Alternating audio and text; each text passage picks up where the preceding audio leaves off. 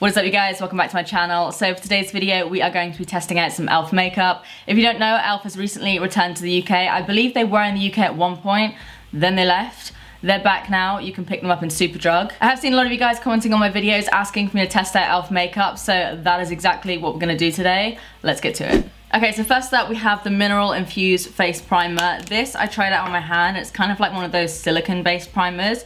So I'm gonna do what I would normally do with like the Professional whatever and kind of warm it up in my hands and lightly pat it onto my face. I don't wanna rub it around too much because sometimes I find that primers like this can kind of pill up on your face. Let's zoom you in. Yeah, I quite like the way that feels actually. Alright, so for foundation, I'm actually kind of nervous about this one. I'm going to be using, what is this even called? The Oil-Free SPF 15 Sunscreen. I don't think it's called that, but I'll leave a link to everything down below. But this was like one of the cheaper foundations. I think they had one that was like £8 or £9. I think this one costs around £6 or £7, and this one is in the shade Sand. So I'm gonna pump some of that onto the back of my hand. Could work. And I'm just gonna take a little buffing brush. Not my perfect shade, but we've definitely had worse. Just taking a little bit of effort to kind of buff it into the skin. It's yellow tone though, which is good. And I'd say actually, I think it is oxidizing a little bit. It's not that bad. The color ain't that bad. Looks kind of cakey. Not gonna lie, it's not like sinking into my skin overly well. I mean, it's okay. I'm not looking at it like, holy shit, I need to go ahead and take off all of my face makeup before I even step outside. It's fine. It is quite a matte finish, I'd say, so you know that's already kind of thrown me off. I have actually used quite a lot, like I think this is pump 6, so a lot of foundation, and it doesn't seem to be building up or anything like that. It's okay. I think that is my final conclusion. Don't hate it, don't love it. Wouldn't necessarily recommend it. You could probably buy something better for the same price. But I ain't mad at it. I'm then gonna move on to concealer. This one, again, I think this is just like the basic concealer. This was £3, I think, and this one is in the shade Light. It looks like it could be a fairly good color match for me. Ooh, that actually works perfectly with the color of foundation. Oh my god, this has oxidized so bad. But I actually quite like the formula. Definitely take that into consideration, the fact that you'll probably need a lighter concealer than you originally think. They do a fair one, so I'd probably say if I was to go for something else, I'd go for that one. Next up I have a few powders. So I have the under eye one and the HD powder. They're both in the shade Sheer. I don't really know the difference, to be honest. Like, they're about the same price. Oh my god, this is like an explosion. They're both the same price, but you get one that's like a really big pot and then you get this little tiny one. And to be honest, they don't really look that much different, so whatever. I do like them both though, so I am going to go in with both of them. Next, I'm going to set my under eyes with the under eye setting powder, which I have used many times before. I've never actually baked with it though, so we'll see how this goes. But as an actual setting powder, it is really, really nice. I sometimes find with some powders, when you bake, it can almost kind of like pick up the product underneath. This seems to work really well actually. So weird. I'm then gonna go in with the HD powder. Again, you've probably seen me use this before. I do really, really like this. And I'm gonna swirl that around in the lid and just use a little dome brush and kind of go over like my T-zone mostly. Okay, I don't know if I like that powder with the foundation now, because now it looks super matte. It's kind of emphasized my pores even more. But actually, I'm gonna spray it with the Mist and Set. Oh god, that scared me then. Next, I'm going to do a little bit of contouring, so I'm going to be taking just the contouring palette and the contouring brush as well. I'm just going to take this darker colour here on the brush. And I normally use these kind of brushes with cream products, so I'm not sure how this will work because they are quite dense. This is very grey toned. Okay, so I am going to do a little bit of chiselling with that, I think. Not feeling this brush with the powders actually. I'm going to switch it up. I'm going to go in with my NYX one that I like to use, just because it's more fluffy and suitable for powders. So I'm just going to chisel out my jawline that I do not have. It is a little bit purple almost, so you do need to be very, very light-handed with this. I'm also going to go in with this shade here, which is more of like a bronzy tone, see if we can rectify it with that a little bit. Actually, I'm gonna try out the e.l.f. contouring powder, looks like this, in the shade St. Lucia, and I'm gonna go in with the actual bronzing contouring shade, see if we can do a little something with that.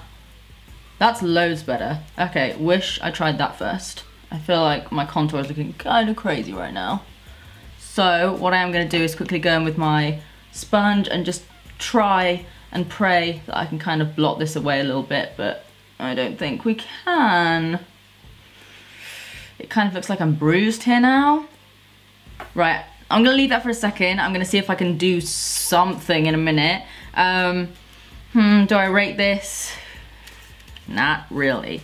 Next up, I am gonna go in with the blush palette, and I'm gonna go in with the natural shade because I feel like my contour is so strong right now that we need to bring it back a little bit. So I'm just gonna go in with the same brush that I used before. That literally looks like a bruise. What is going on here? I can't even blend it out. It's like, it's committed. It's just like, no, we're stuck to your face now. Have fun trying to blend that out. It's fine. Just sitting here with something that looks like I've been punched in the face, but it's fine, no problem. So I'm just looking at this illuminating palette, and there's like one highlight that I think I could get away with, but I am gonna be using the, whatever you called, the Blush Gems highlighter. Okay, let's see what we can do. Okay. My theory is, if I put enough of this on, it'll blind you and you won't notice the shitstorm that is happening on my cheekbones right now. Next, I have two palettes here. We have the Mad for Matte, I think it's called, and then we have the Need It Nude. I think I'm literally just gonna take some from this palette, some from the other one, and we'll see what we come up with. So first, I'm just gonna take this nude shade. Oh my God, there's a lot of kickback on these. I'm then just gonna go in with this kind of warm tone brown here. There is a lot of kickback with these. I'm gonna pop that in the crease. Okay, thoughts so far. Powdery, so be careful. But they are working when you actually put them on the eye. They're blending out really nicely. Let's then take a pencil brush, and I'm gonna go in with this kind of burgundy shade and go on the lower lash line with that. Oh, I like this. Yeah, that's really nice. Then I kind of want to do something a little bit different, but there's not really many colors I can choose from in this palette. Should we choose this kind of coppery shade? That's not overly pigmented actually. This gold shade maybe. Yeah, we'll chuck a little bit of that on the lid. And I think I'll go in with that reddy shade again, and maybe a little bit of that color next to it.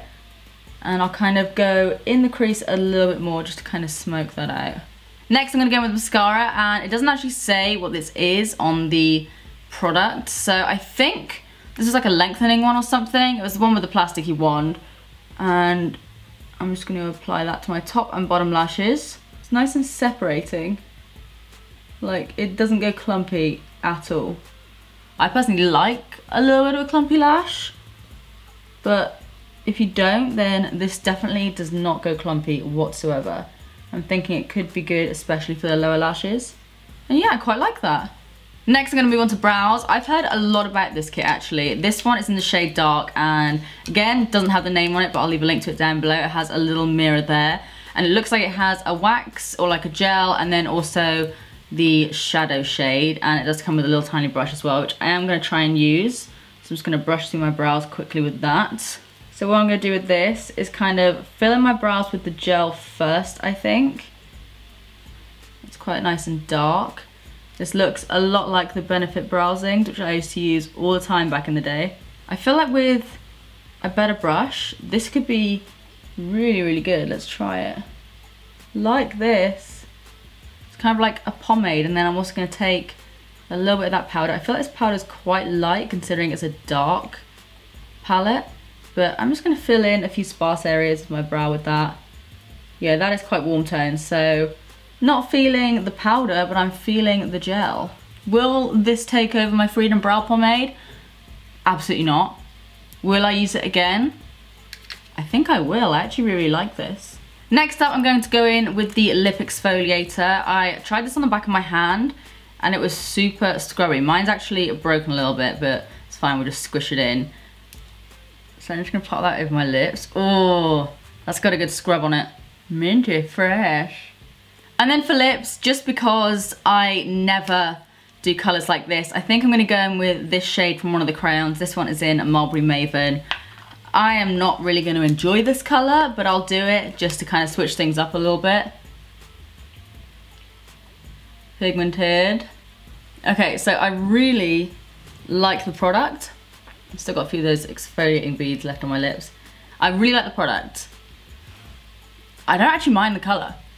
I thought it was going to be a bit more vampy.